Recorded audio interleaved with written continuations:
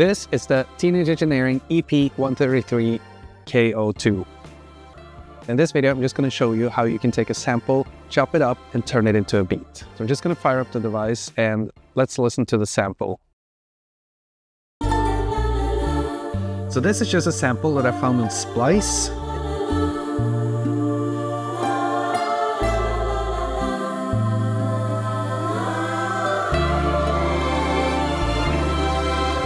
So now I'm going to chop it in real time. And to do that, you just have to press Shift and Sample.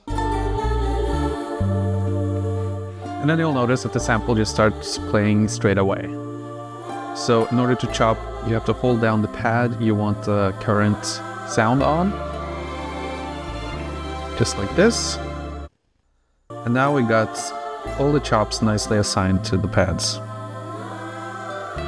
Because I have to start the sample before I can assign pads, the first pad misses the beginning of the sample. So in order to adjust for that, you just have to twist the orange knob all the way to the left in order to get the very start of the sample. And now comes my favorite part of this sort of workflow, and that's just to play around with the samples and try to find something that works out.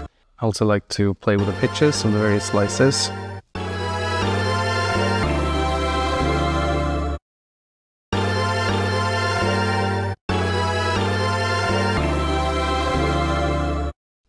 Okay, so now it's time to lay down some drums. So first I have to find some sounds, and I'm just gonna make a little metronome beat.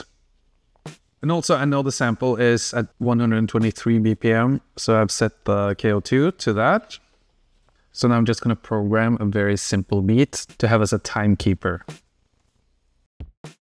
Okay, so now it's time to record some slices. And I'm just gonna record them in batches because some of them are gonna be pitched, so I'm gonna use the keys feature for that. And that means that I'm kind of confined to that one slice in various pitches, which makes it hard to switch samples quickly. Yeah, and now we got sort of a starting point for some sort of chorus. And I like this vibe here. So what we recorded so far, it gives up the vibe of being the peak of the song. So now I'm gonna make something that's a little more low-key that can kind of build up to this section we've already recorded.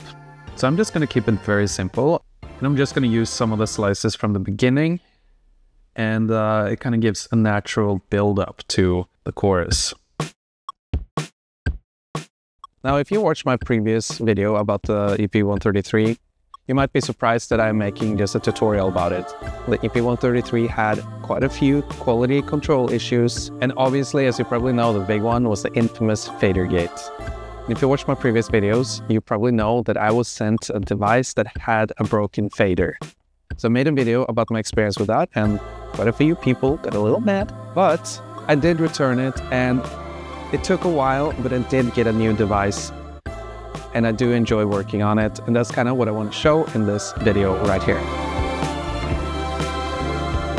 Now, do I think that the quality is great? No, I don't. It's obviously a very cheap build. They've had a lot of issues because of the cheap build. Broken screens, broken faders, broken speakers, and so on. And honestly, there's a big chance that my unit will still break. However, I'm just going to try and enjoy it for as long as it's actually working. All right, enough about that. Let's go back to the beat.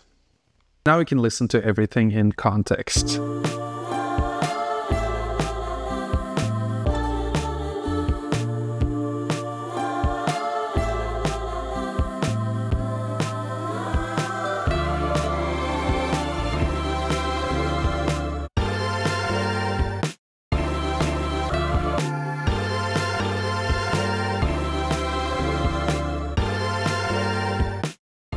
So yeah, I'm pretty happy with that.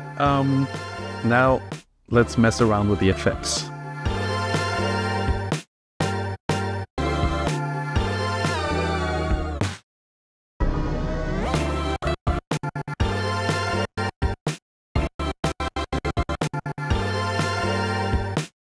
Okay, so now that I've played around with the effects, I'm going to try and do a little performance to kind of show off the possibilities here.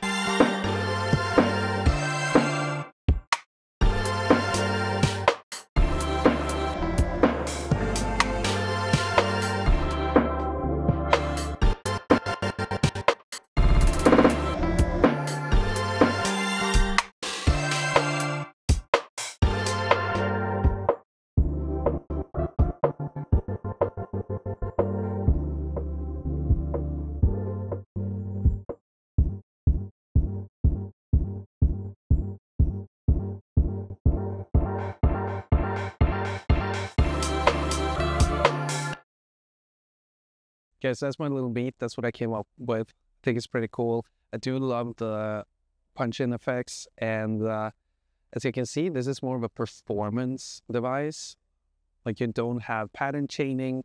Maybe they will add that in a later firmware update. I don't know. But you kind of have to be more hands-on in order to perform your beats, so perform longer arrangements. So for these performance settings, it's excellent. And as always, I would love to hear your opinions about it. If you have one, please tell us in the comment sections how you use them and what you like to do with it. And thank you for watching. So please hit that like button because it really helps my channel.